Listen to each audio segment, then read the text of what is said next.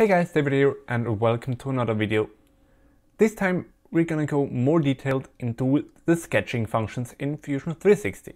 Now this is the object we got from the last video and it looks kind of okay, and we just created our first object using a sketch. Now let's create a new sketch to get some more details.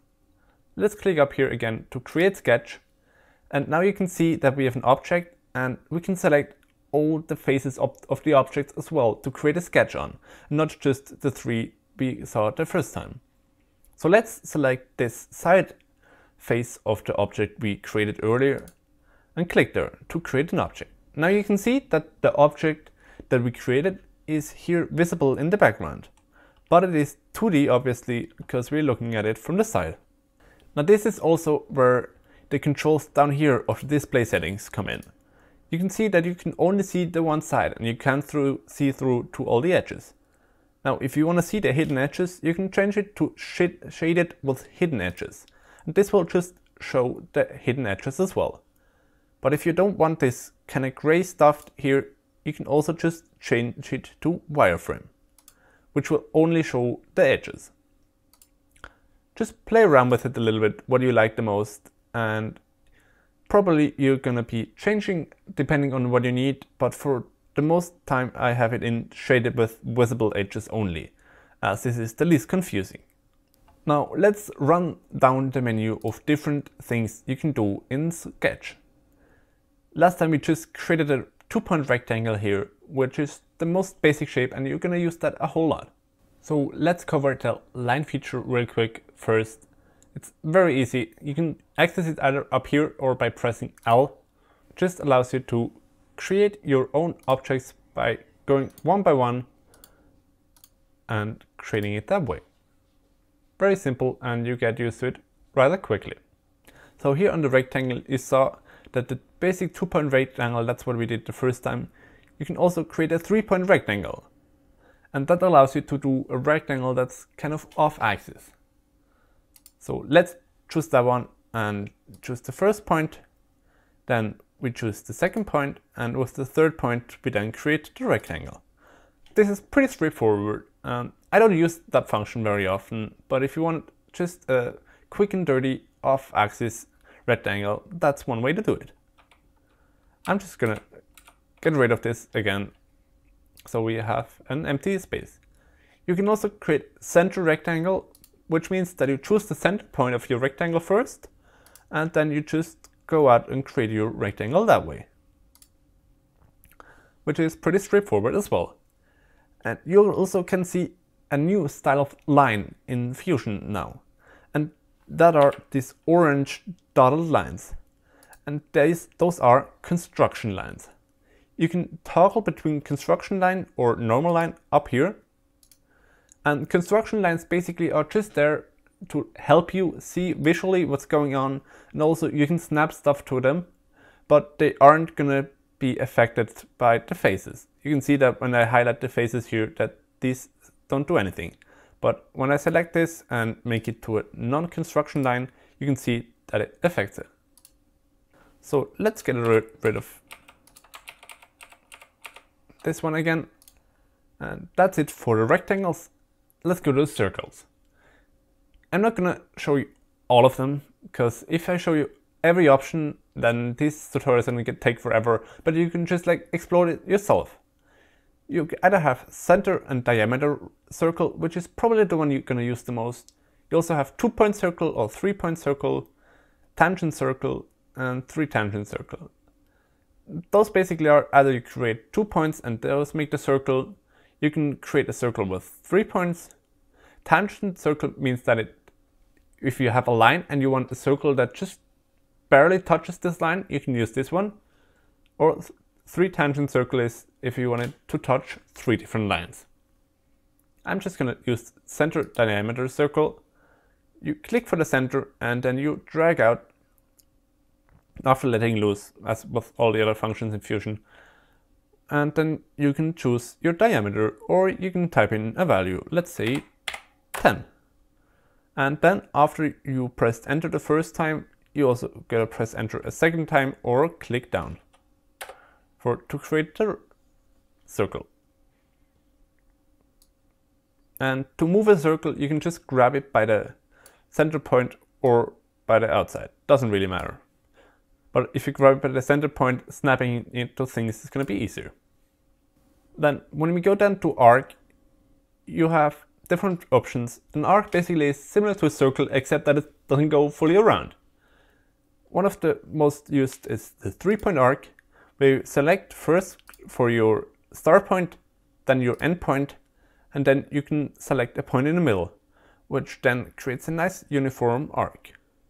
And then it also displays your center point of the arc. Like if it was a circle, that would be the center of it.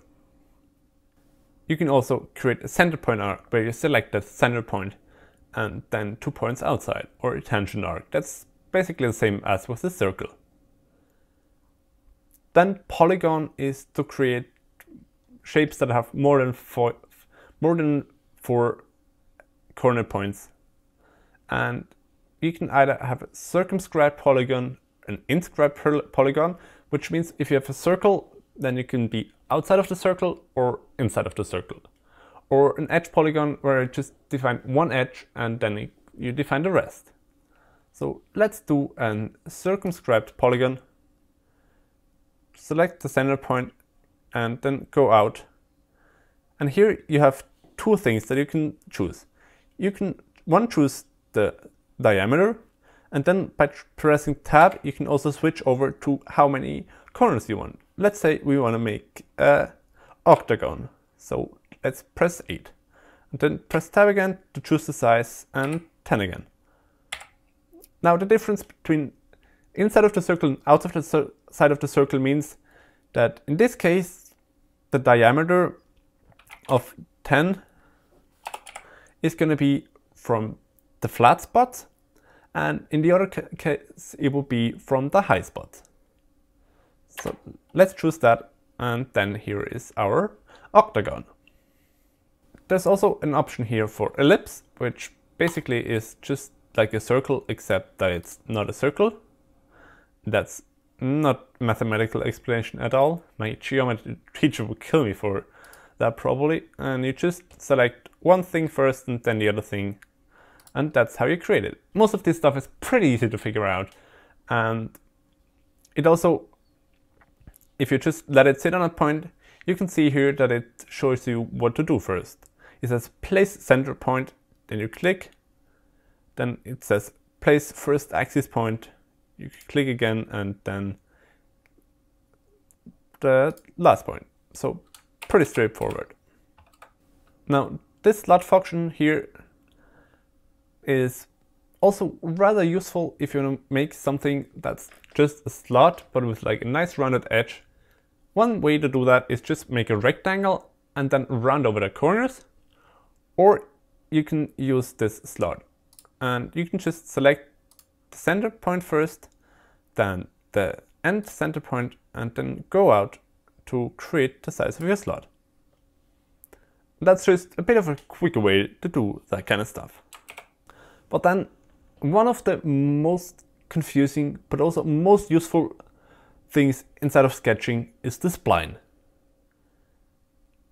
So I'm gonna save that one for last, or I'm probably gonna make a whole separate tutorial about that one, as it has quite some things that you have to get used to and know how to use. But once you know how to use it, you're gonna use the spline feature a lot. And I'm not gonna go into all of them down here. Text is also really useful. You can just create text here. It is kind of a cumbersome interface, as you have to like change the height here. You can't drag anything here, but you can turn it around, and you have a whole bunch of fonts in here, which is nice and dandy. What's down here is more interesting again. That's not to create whole new things, but to change it. Fillet here is basically the same thing as with a 3D object, a fillet. That means that you round over a corner. Let's first make a rectangle to easily demonstrate that. Then by checking fillet, you can, as soon as you get near a corner, it's going to show here in red what it's going to do. Then if you click down, it accepts it, and with this arrow you can choose how much you want to round over this corner.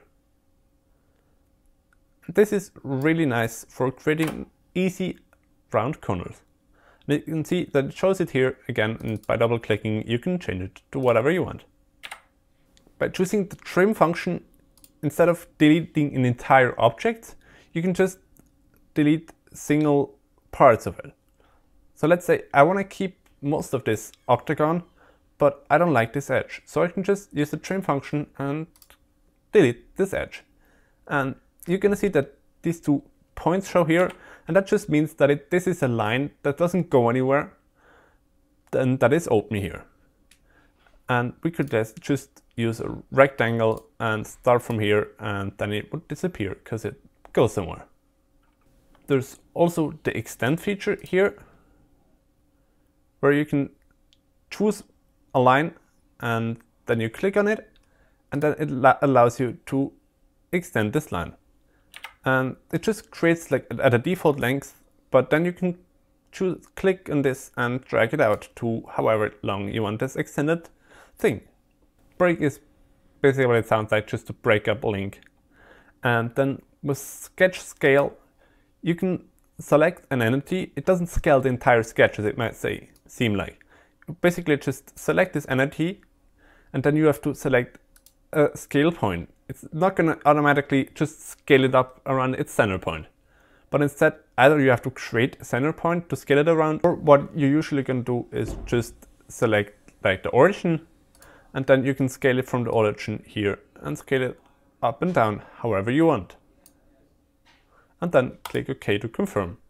The offset button here is, let's say you have this nice shape.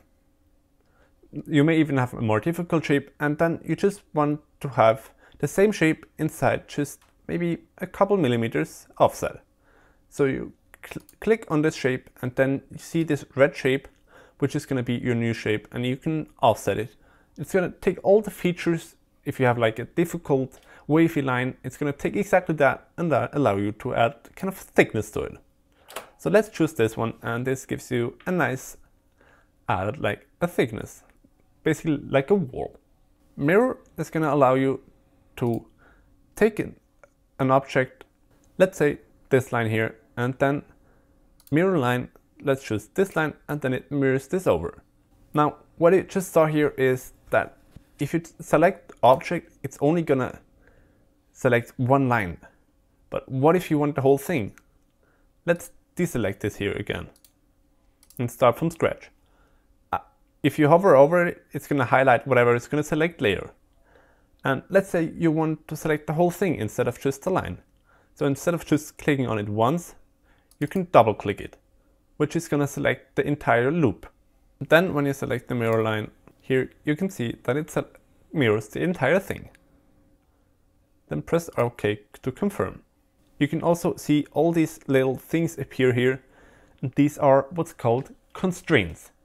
They just basically say that this point here wasn't created here, but it is a mirror of this point over there. So if I'm just gonna change this object over here, the object on the other side is also gonna change.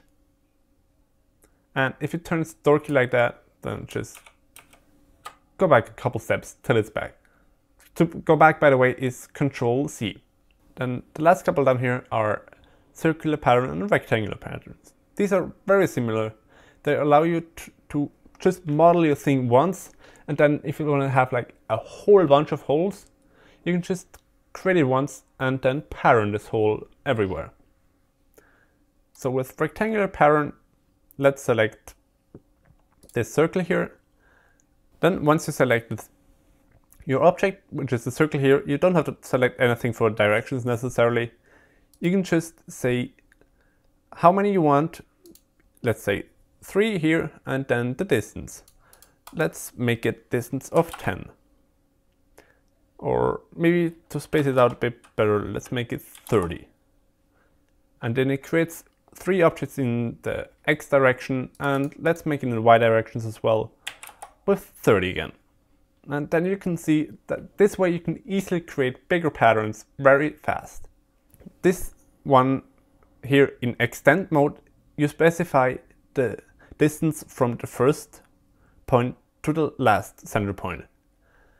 But if you want to instead define the distance between each one of them, you can go to spacing. And in this case, now it would change automatically to 15.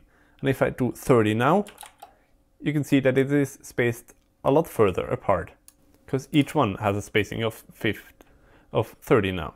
So let's go back to 15 and then click OK.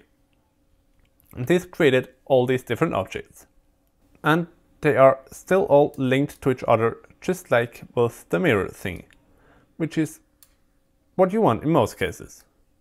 But if you didn't want this for some reason, you can see this constraint here, and if you hover over it, it turns light blue, and then you click on it, and then now you selected the constraint, and to remove the constraint, just press the delete key, and now this constraint is removed, and you can move them all separately from each other. Be careful with that. Once you remove the constraint, you can't just easily add it back on there. I'm gonna go in a different video more detail into all the constraints and how you add them, but let's just only remove the constraints that you really don't want. In most of the cases, they are probably good for you. And this video has turned way too long already, so I'm gonna go into detail on the spline in a different video and also cover the constraints in a future video. So that's it for this video. Thanks for watching, and until the next video.